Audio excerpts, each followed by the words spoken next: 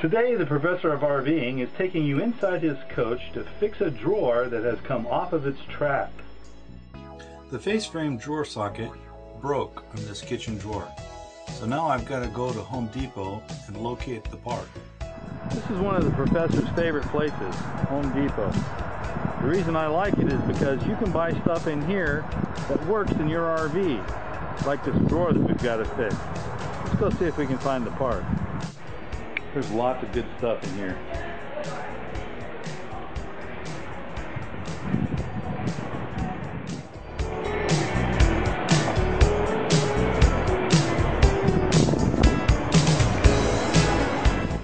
These are face frame door sockets, and this is what you need to replace the drawer.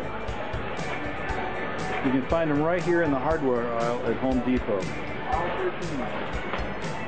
Aisle 13? Aisle 13. For $1.29. And that's all you gotta spend. You get 2 of them, so save the other one for something that breaks in the future. First you have to remove the old part.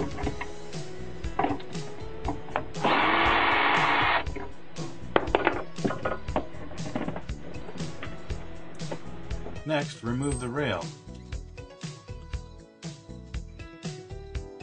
After you've done that, you take the face frame drawer socket out of the package, put it on the end of the rail. Place the rail back into the cabinet, and fasten it to the back, and also to the front. Now the drawer is as good as new. There you go. Easy. And that's how you replace a broken face frame drawer socket. I'm Jim Twomley, Professor of RVing, Doctor of RVology, and Rhodes Scholar. Until next time, thank you for watching.